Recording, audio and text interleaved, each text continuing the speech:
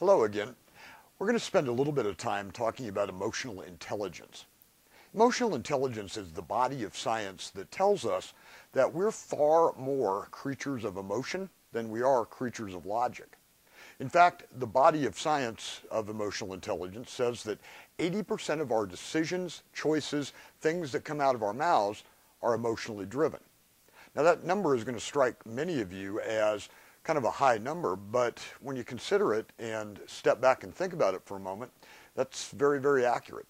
Some of you, by your wiring and by your very nature of your personality, that number, that 80% number, is going to be a bit higher.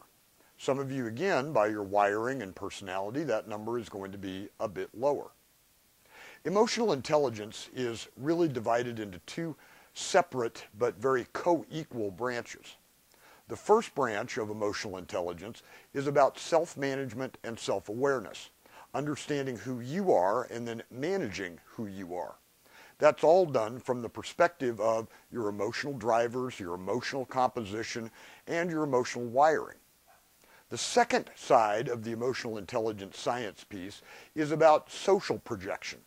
How you interact with others, how you communicate, how you work with others, and even how you project your image is part of those social competencies of emotional intelligence. Now, from our perspective, emotional intelligence is an extremely important predictor of workplace success. That is even more true in leadership roles.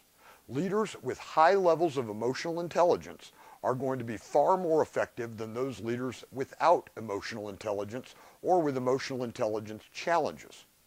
One other thing I want to make very clear early on is good emotional intelligence is not the absence of emotion.